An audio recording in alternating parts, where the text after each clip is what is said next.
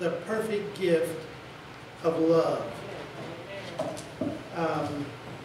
There is basically 4 Sundays that we look at during the Advent season. Advent simply means first season of the Christian church year, leading up to Christmas.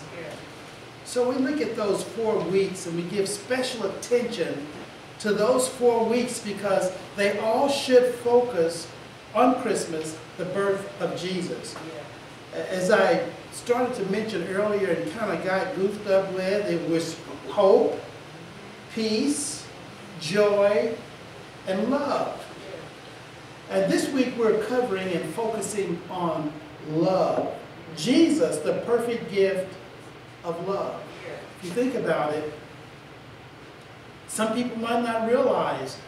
Let me back up. You know, people get so concerned about Christmas and the gifts that we're going to get, and the fine meal that we're going to eat, and the fine clothes that we're going to wear. Incidentally, this is my once-a-year coat. People would say, "Wow, that's a fancy coat." Well, I just wear it once a year. I'm usually not quite this colorful. But we need to realize that there's more than Christmas than just nice clothes and gifts that we're going to get. And when you get the gifts, who do you focus on? On yourself. What did I get? I got them that gift. They got, you know, and that was a really nice gift. But what they gave me was just a handkerchief or a sweater or a t-shirt. But you know, we need to look at Christmas from the standpoint of Jesus. Jesus, the perfect gift of love. And hopefully, as I go through this, you will be able to understand that and pick that up. We're going to start in Luke, the 2nd chapter, and starting in verse 25, and read down through quite a bit of this.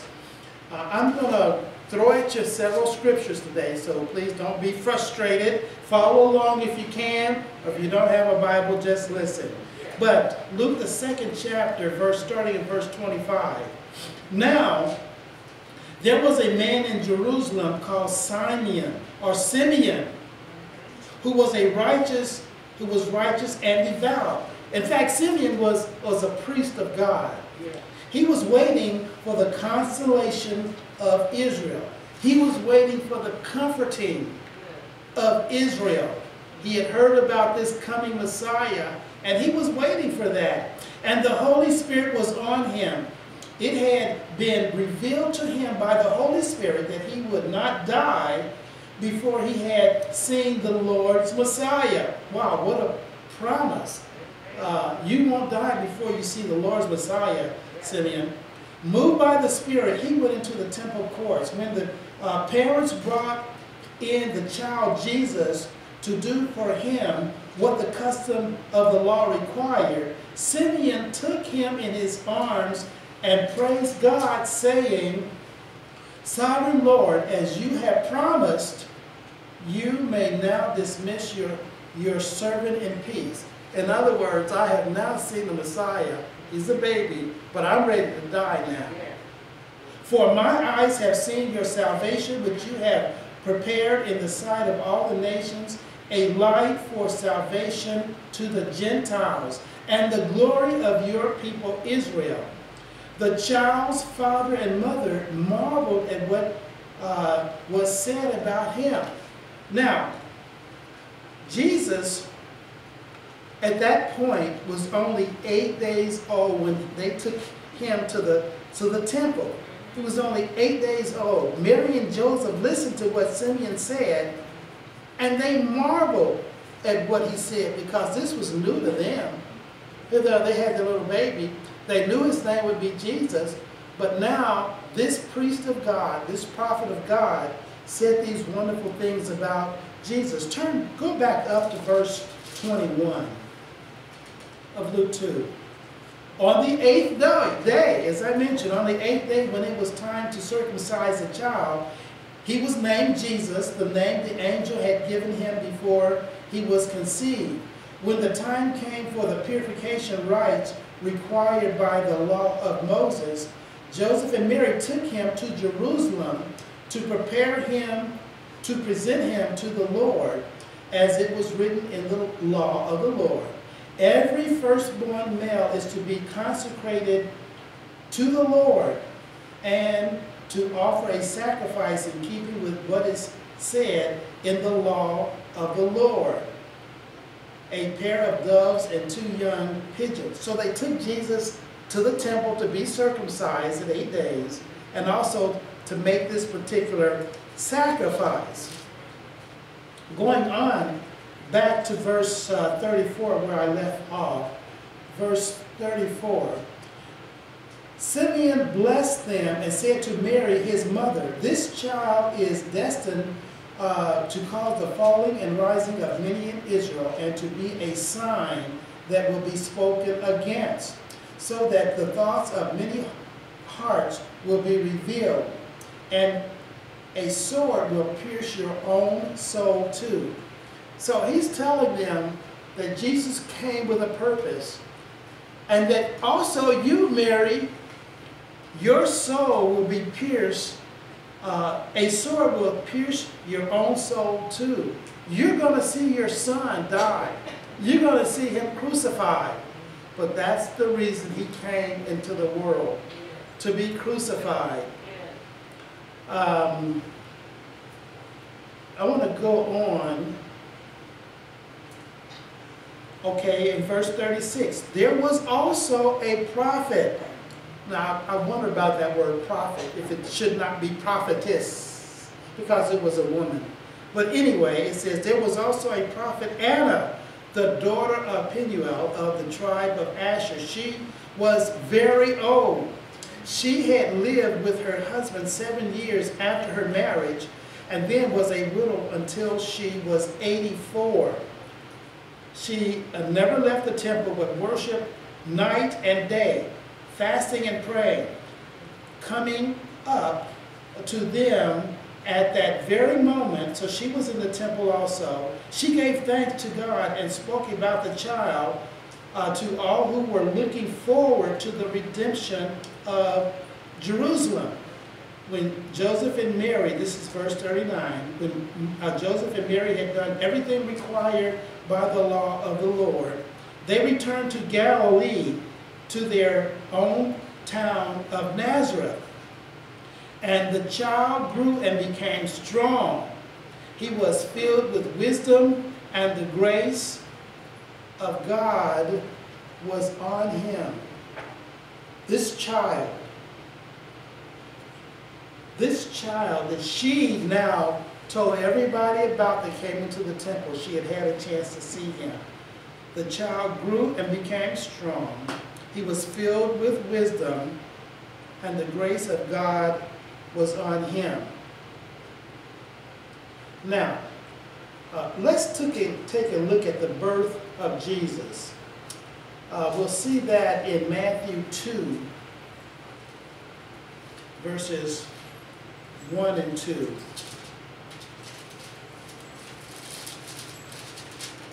Matthew 2, verses 1 and 2.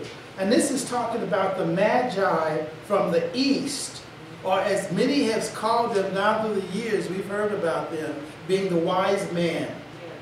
Okay, verse 1 of chapter 2. After Jesus was born in Bethlehem of Judea, during the time of King Herod, Magi from the east came to Jerusalem and asked, "Where is the one who has been born King of the Jews? We saw his star when it rose and came. We saw his star when it rose and have come to worship him." Verse 11. On coming to the house, they saw the child with his mother Mary, and they bowed down and worshipped him. Then they opened their treasures and presented him with gifts of gold, frankincense, and myrrh. Gifts that were fit for a king. Gold, frankincense, and myrrh. And these magi were wealthy people. They came from the east. So they were wealthy. And they came to this king because they had heard about him and they wanted to worship him. There were also shepherds that knew about the birth of Jesus. Let's go back to Luke 2, verse 8.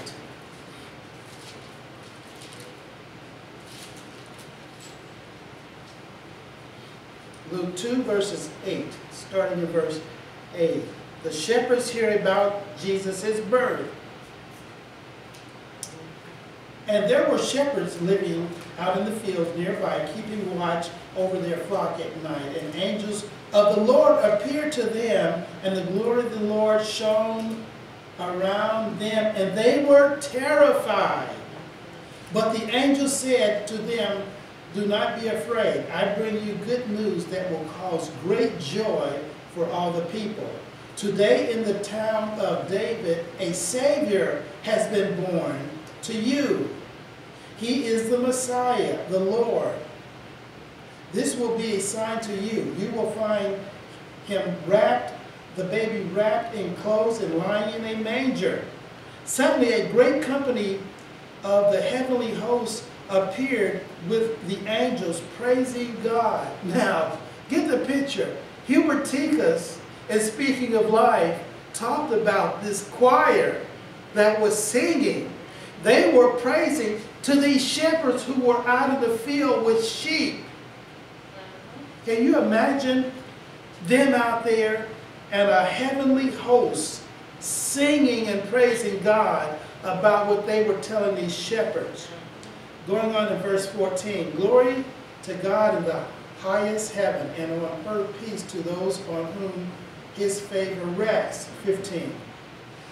When the angels had left them and gone into heaven, the shepherds said to one another, "Let's go to Bethlehem and see this thing that has happened, which the Lord has told us about." So they hurried off and found Mary and Joseph and the baby who was lying in the manger. When they had seen him, they spread the word concerning what had been told them about this child, and all who heard it were amazed at what the shepherds said to them. But Mary treasured up all these things and pondered them in her heart. The shepherds returned, glorifying and praising God for all the things that they had heard and seen, which were just as they had been told. Go through another script picture. Turn to Isaiah chapter 9.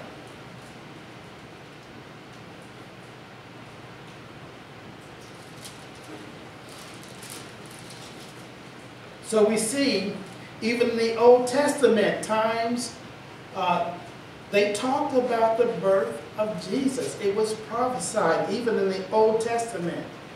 Isaiah 9, verses 6 and 7. For to us a child is born, to us a son is given, and the government will be on his shoulders, and he will be called Wonderful Counselor, Mighty God, Everlasting Father, Prince of Peace. Of the greatness of his government and peace there will be no end. He will reign on David's throne and over his kingdom, establishing and upholding it with justice and righteousness, that from that time on and forever. So even then, and we know that, even then in the Old Testament, they were looking forward to a Savior. Ezekiel 34. Ezekiel 34.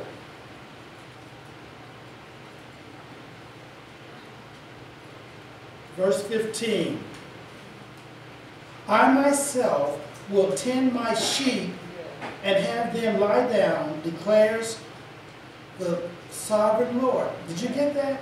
I myself will tend my sheep and have them lie down, declares the Lord. I will search for the lost and bring back the strays. I will bind up the injured and strengthen the weak, but the sleek and the strong I will destroy. I will shepherd the flock with justice. Jesus said in prophecy, I will shepherd the flock with justice. So he was coming back and he's going to bring justice.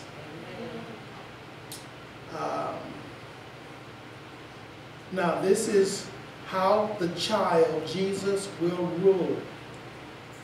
He is the perfect gift of love for all mankind. Justice. Wow. It would be just so great if there was justice in this society. There is just not justice. Those who have want more. Yes, according to John 10:11, Jesus is our shepherd. Is he your shepherd? You know, a shepherd has flock. A shepherd has sheep in the field, and he looks after them. The Lord is my shepherd, I shall not want. They say what? The shepherd will leave the 99 and go get one sheep that's caught in a fence. According to John 10:11, Jesus is our shepherd. Lamentations 3. Lamentations is a few books before Ezekiel. Lamentations 3, verses 31 through 33.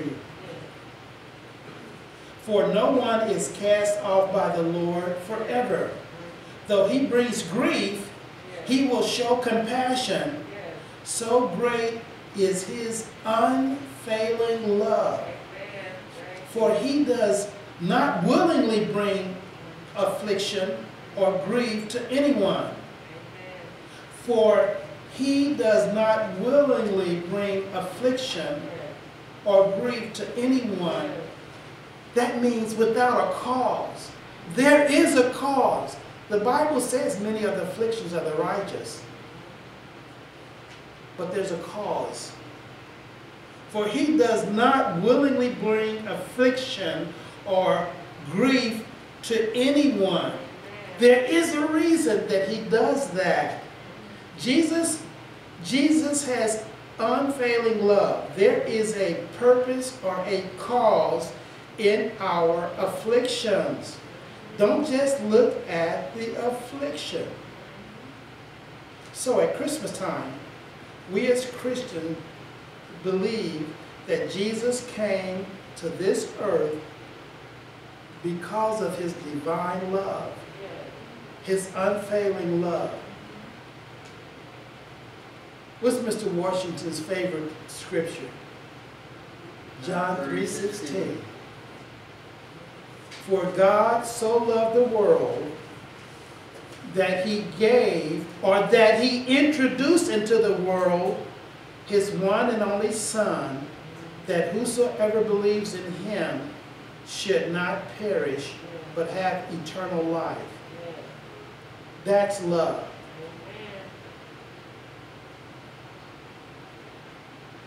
For God so loved the world that he introduced into the world, he gave his one and only Son, that whosoever believes in him will not perish, but will live forever. That's love.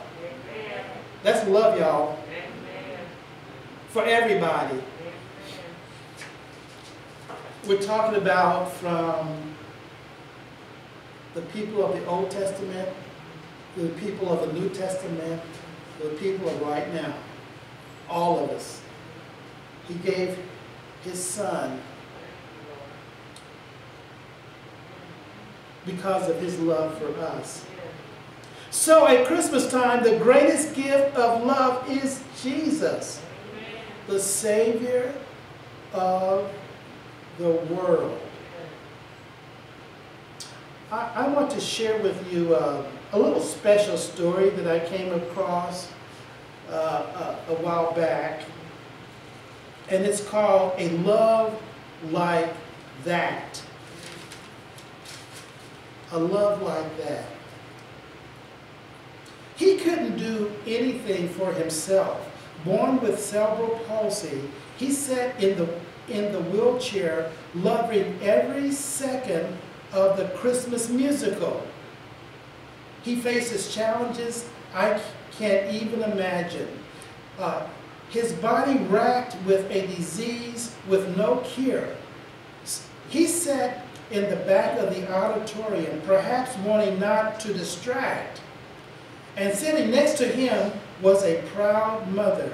I couldn't help stealing a glance throughout the evening to see her stroking his hair, wiping his mouth, and smiling all the while. She adored him. I had to meet this adoring mother. She was a single mom who had just moved to Tennessee from Kansas. How do you do this all by yourself? I asked. He's my life. He's the greatest blessing that ever happened to me, she said. This two-person family had an eternal effect on me. I received a glimpse of the love God has for me. Despite my constant battles with sin and personal rebellion, God loves me like that. Can you imagine it? Despite all the stuff we put him through, he still loves us.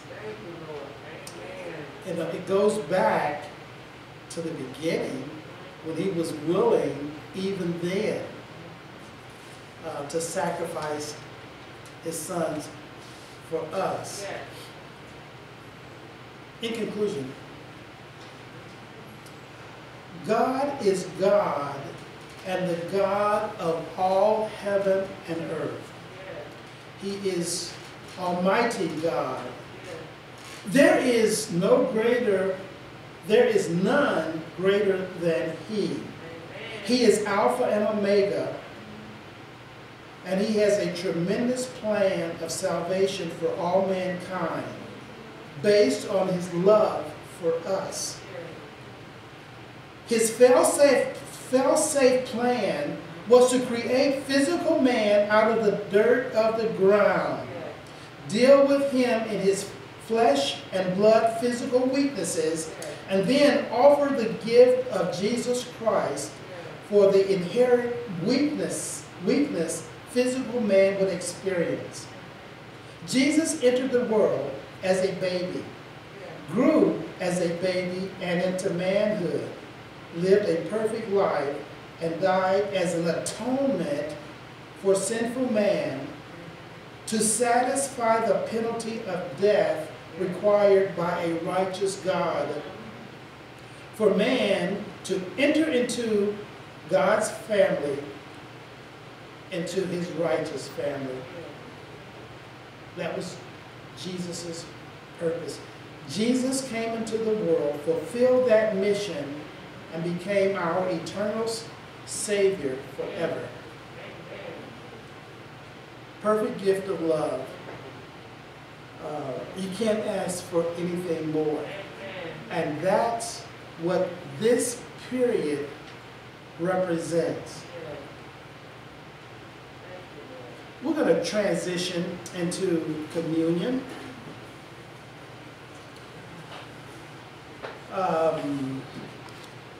As Jesus said,